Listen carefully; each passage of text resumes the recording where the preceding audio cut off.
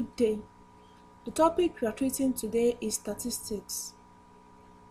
In this topic, we solve more examples on mean, median, and mode of grouped and ungrouped data by Monserrat. In this lesson, we treat more examples on mean, median, and mode of grouped and ungrouped data, which is a continuation of the last video, where we also solve some examples on mean, median, and mode of grouped and ungrouped data. So the objective of this video is to solve examples on mean, median, and mode of grouped and ungrouped data, so that by the end of the lesson we will be able to tackle different questions on mean, median, and mode of grouped and ungrouped data. The topics you must have known before you can watch this video is a tabular representation of data, where you are taught how to construct a frequency and cumulative frequency table, and also measure of location, where you are given the formula for obtaining the mean of grouped and ungrouped data, median of grouped and ungrouped data, and mode of data. So now we move to the next example, which is the ninth example. Here we are given a table of score and its frequencies. So these are the scores. Score 4, it has 3 frequencies, that is, it occurs twice. Score 7 occurs 5 times. Score 8 occurs twice. Score 11 occurs 7 times. Score 13 occurs twice, and score 8 also occurs once. So we have to find the square of the mode. The first thing you do is to find the mode, then you square the mode after you must have obtained it. This is a UTME past question, UTM 2001. So move to the solution of this question. So from the table, if you want to obtain the mode of the score, you pick the score with the highest frequency. And here, if you look at the frequency, the highest frequency is 7, and the score corresponding to the highest frequency is 11. So the mode of the scores is 11 because it has the highest frequency. If you are conversant with the topic measure of location, you understand what I'm saying. That is how to determine the mode. The mode is any item that has the highest frequency. So therefore the score 11 is the mode. But the question says find the square of the mode. So now we find the square of the mode, which is 11. So the square of the mode will be what? 11 square, which is 121. Now 11 square is like 11 multiplied by 11, which is 121. Therefore, the square of the mode, as the question has asked, is 121, and that solves the question. Now we move to the 10th question. In the 10th question, we are also given a table of scores and their frequencies, score 0 to 6, and their frequencies, that is the number of times they occur. So the question says, in the distribution above, find the mode and median respectively. So we first obtain the mode of the scores and then the median of the scores. This is also a UTME past question, UTME 1988. That's been a very long time. So now these are the scores. Score 0, it occurs 7 times. Score 1 occurs 11 times, and so on. So the first thing we do is to obtain the mode. So first obtain the mode. So from the table, if you want to obtain the mode, you go to the table and look for the highest frequency. So if you check the frequencies, 11 is the highest frequency, and the score corresponding to 11 is 1. So the mode of this score is 1. So that is how to obtain the mode. It's as simple as that. So now, if we want to obtain, so we move to the second question, which says we should obtain the median also. So we obtain the median of this distribution. So you can see that this is an ungrouped data, but the data is large. You know, we have median of ungrouped data when the data is not large, median of ungrouped data when the data is large, and median of grouped data. But here we can see that this here is ungrouped. It is not grouped. We don't have any class interval, we don't have any class limit, so it is ungrouped. but the item is very large. That is why they have to tabulate it like this. So the first thing you do is to construct a cumulative frequency table. So this is the score from 0 to 6, and these are their frequencies. So now you find the cumulative frequency, which you are very conversant with.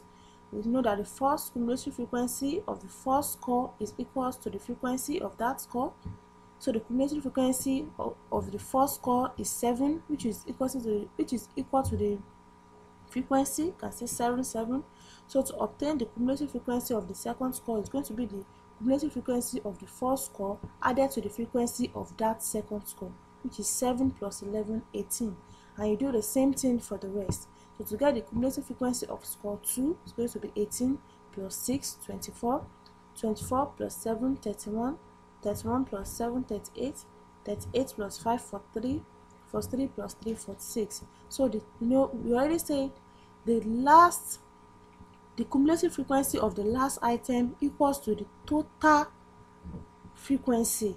So let's check if that's correct. The cumulative frequency of the last score here is 46. So let's sum up the frequency and see if we are going to get 46. 7 plus 11, 18. 18 plus 6, 24. 24 plus 7, 31. 31 plus 7, 38. 38 plus 5, 43. 43 plus 3, 46. So we can see that the total number of score is even. That is, total number of score here, total number of score we have is 46. Note that adding up this score, that is the number of times the scores occur, if you add them together, which is the total number of items you have in your data, is 46. And we can see that 46 is an even number. So we have two formulas for obtaining the median. The first one is when you have an even number of items, and the second one is when you have an odd number of items. So we use the formula for obtaining the median when we have even number of items, and that formula is given by this: n over 2 cumulative frequency plus n over 2 plus 1 cumulative frequency, which is 46 over 2 cumulative frequency. The n is the total number, that is the sum of the frequencies, which is 46 over 2 plus 46 over 2 plus 1. So 46 over 2 will give you 23rd, which is 23rd cumulative frequency, plus the 24th, 46 over 2, 23, 23 plus 1 will give 24th. Then you divide the 23rd cumulative frequency, you add the 23rd cumulative frequency to the 24th cumulative frequency and divide by 2 to obtain the median. So let's check for the 23rd cumulative frequency here. We can see that it is within this range. For this, it is greater than 7 but less or equals to 18. So for this one, it is greater than 18 but less or equals to 24, and that will be numbers between 19 and 24. And we can see that 23rd falls in this group. So the 23rd cumulative frequency is 2, and 24th cumulative frequency, as you can see, is also 2. So now substitute that into the formula, which is 2 plus 2 divided by 2. 2 plus 2 is 4. 4 divided by 2 is 2. Therefore, the median of the distribution, the mode of the distribution is 1 and the median is 2. And that solves the question. Now we move to the 11th question. The 11th question says 30 boys and 8 girls sat for a test, because we were told that the number of boys is 30 and the number of girls is X, but we are given the mean scores of the boys and the girls to be 6 and 8 respectively. That is, the mean score of the boy is 6 and the mean score of the girls is 8.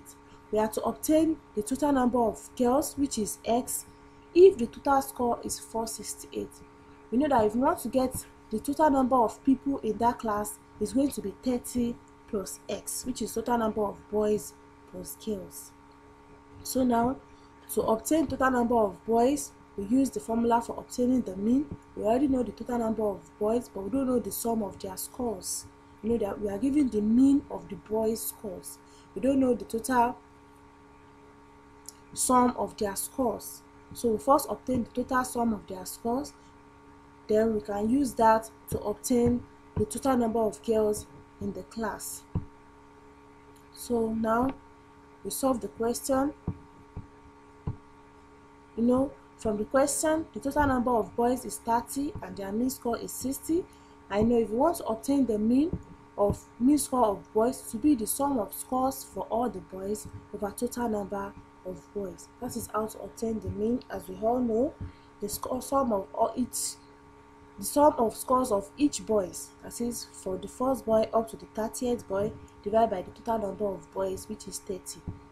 From the question we are given the mean score of the boys, which is 6, equals to sum of scores for all boys, which we don't know, and total number of boys from the question is 30. So we make sum of scores for all boys sort of formula. So now be 60 multiplied by 30, which will give 180. Therefore, the sum of scores for all boys is 180. Keep that aside. We also find the sum of scores for all girls, and that we use the same formula. Mean score of girls equals to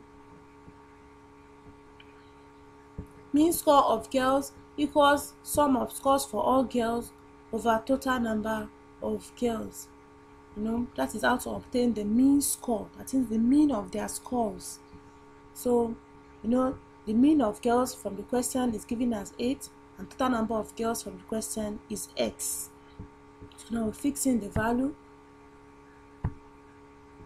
8 equals sum of scores for all girls divided by s.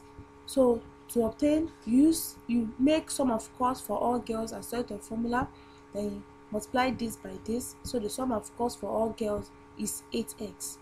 But we are given that the total score equals sum of scores for all boys plus sum of scores for all girls. That is the total score. So we are given that the total score is 468, and we obtain that the sum of score for all boys in this first place. We obtain the sum of scores for all boys to be 180, and the sum of scores for all girls to be 8x. So substitute that, 180 plus 8x. So 46, we collect the like terms. It's going to be 8x equals 468 minus 180, which will give 288. So to obtain the value of x, we divide through by its coefficient, which is 8. So x will be equals to 36. Therefore,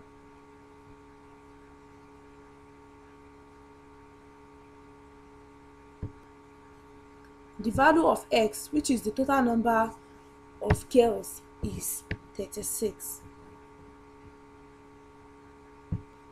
So now we move to the next question. The next question is also a UTME pass question. They are given the number of goals scored by football team in 20 matches.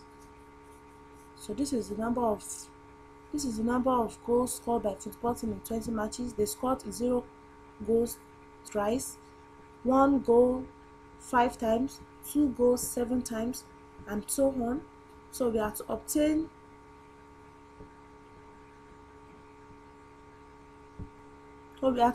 the mean and mode of the goals. This is also a UTME pass question, UTME 1985. So the first thing we do is to first obtain the mean of the data. It is an ungroup data with large number of items, and also we obtain the mode. So this is an ungroup data with large number of items. That has been the formula for obtaining the mean of this kind of a question has been given. So now the first thing you do, first obtain the mean. You construct a frequency table. This is number of goals, which is representing the xi as we have in the formula. So it's 0, 1, 2, 3, 4 up to the 5th goal. Number of matches they add. So they add for 0 goals, they add 0 goals in 3 matches, 1 goal in 5 matches, 2 goals in 7 matches, 3 goals in 4 matches, 4 goals in 1 matches, but 5 goals, they don't have 5 goals at all. So now This is the frequency of the goals, that is number of matches where they add the goals. This is the frequency. So now the formula for obtaining the mean will be the summation of the frequency multiplied by the number of goals, that is number of matches multiplied by the number of goals divided by the number of matches. The reason why we add this column is to know the total number of zero goals they have.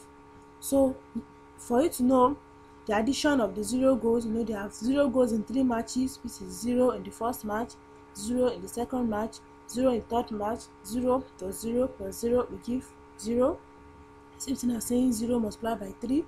So in 1 goal in 5 matches, so 1 goal in 5 places, which is 1 plus 1 plus 1 plus 1 plus 1, which will give 5, which is same thing as multiplying 1 by 5. That is why we have this column. So to know the total number of 1 goal the team has, the total number of 2 goals they had, the total number 3 goals they had. So that is the reason for this column. So here we multiply 0 by 3, 0, 1 by 5, 5, 2 by 7, 14, 3 by 4, 12, 4 by 1, 4, and 5 multiplied by 0 will give 0. So for us to obtain the mean, the formula says summation of the frequency multiplied by the item divided by the summation of the frequency. And if you sum up the frequency, you have 20, which amounts to the 20 matches where the team scored the goals. So for you to obtain the mean, you sum all this and then divide it by the sum of all this. So if you should sum this up, you have 0 plus 5, 5, 5 plus 14, 19, 19 plus 12, 31, and 31 plus 4, 35, 35 plus 0 will give 35. So the formula for obtaining the mean of ungrouped data where the number of items is large is the same thing as the formula for obtaining the mean of grouped data, which is summation of frequency multiplied by the item divided by the frequency of divided by the summation of the frequency of the item. I've already obtained the value for this, which is 35, divided by the value for this, which is 20. So 35 divided by 20 will give 1.75. Therefore, the mean distribution is 1.75. So the second question says we should obtain the mode. Obtaining the mode is very simple. That is, taking the goals that have the highest number of matches. So if we should look at, this is representing the frequency, that is the highest frequency. So here the highest frequency is 7, and the goal corresponding to the highest frequency is 2. Therefore, the mode is 2. The highest frequency is 7, and the number of goals corresponding to the highest frequency is 2. Therefore, the mode is 2. And that solves the question. The mean of the distribution is 1.75, and the mode is 2. Now we move to the 13th question. So in the 13th question, we are given distribution. You can see that this is a grouped data. You can see we have a class interval and the frequency. So the question says we should obtain the median of the distribution. This is also a UTME pass question. To obtain the median of the distribution, the first thing we do is to construct a cumulative frequency where we have the class interval, the frequency, we have the class boundaries, and the cumulative frequency. Then we obtain the median class and solve for the median number. So here, this is the class given. We have class 1 to 5 from this table, which has 2 frequencies. Class 6 to 10 has 4, class 11 to 15 has 5, and so on. So this is it here. So now you know how to obtain the class boundary. For you to obtain the lower class boundary, it will be the lower class limit. You subtract to be the lower class limit minus 1 over 2 of unit of measurement. You can see that we count in ones here: 1, 2, 3 up to 5, 6, 7, 8 up to 9. So it's going to be 1 minus 1 over 2 multiplied by 1, which is 1 minus half, which is half, and half is 0.5. So to get the upper class boundary, it's going to be 5 plus 1 over 2 multiplied by unit of measurement, So 5 plus half multiplied by 1, 5 plus half, 5 and a half, and that is 5.5. So you do the same thing for all other classes. So now the cumulative frequency, as I've explained earlier, the cumulative frequency of the first class equals to the frequency of that class. That is why we have 2 here. So to get the cumulative frequency of the second class is going to be the cumulative frequency of the first class added to the frequency of the second class. 2 plus 4, 6. Do the same thing for all other classes, and you know that the last cumulative frequency here equals to the total of the frequency. So you know total frequency is 20. If you want to check, 2 plus 4, 6, 6 plus 5, 11, 11 plus 2, 13, 13 plus 3, 16, 16 plus 2, 18, 18 plus 1, 19, and 19 plus 1, 20. So the total number of frequency is 20. So we have constructed the cumulative frequency table. The next thing we do is to obtain the median class. Which of these classes does the median number falls? That is the meaning of obtaining the median class. And you use the formula n over 2 cumulative frequency. N is the total number of frequency, which is 20 here. So we have 20 over 2 cumulative frequency, which is the 10th cumulative frequency.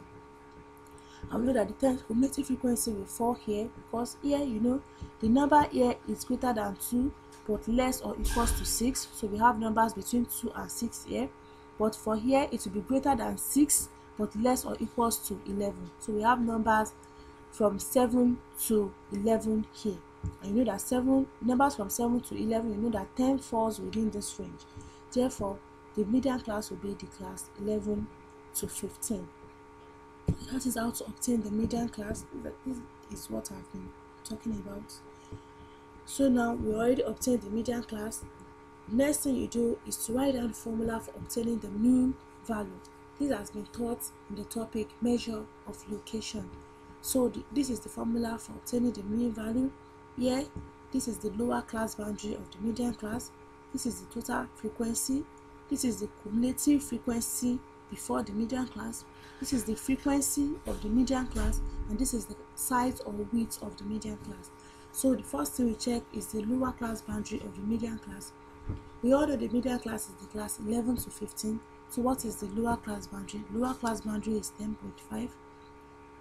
You know, n is 20. FB, which is the cumulative frequency before the median class, you can see that it is 6. This is the median class. This is the class before the median class, and its cumulative frequency is 6. And F is the frequency of the median class. The frequency of the median class is 5, and C is the class width. So to obtain the class width, you subtract the lower class boundary from the upper class boundary. 15.5 minus 10.5 is 5. Therefore, C is 5. So you substitute those parameters into the formula. This is it. L1 is 10.5, lower class boundary, N is 20, the cumulative frequency before the median class is 6, the frequency of the median class is 5, and the class width is 5. So substitute the parameters into the formula. The median value, that is the median number, will be equal to 10.5 plus 20 over 2 minus 6 over 5 multiplied by 5. So we have, if you evaluate this, we have 4. So 10.5 plus 4 will give 14.5. Therefore, the median of the distribution is 14.5. And that solves the question. That is how to obtain the median of group data. Now we move to the 14th question. You can see that the table given in the 14th question is also a grouped table. We have a group data here. You can see that we have class intervals. So we have to obtain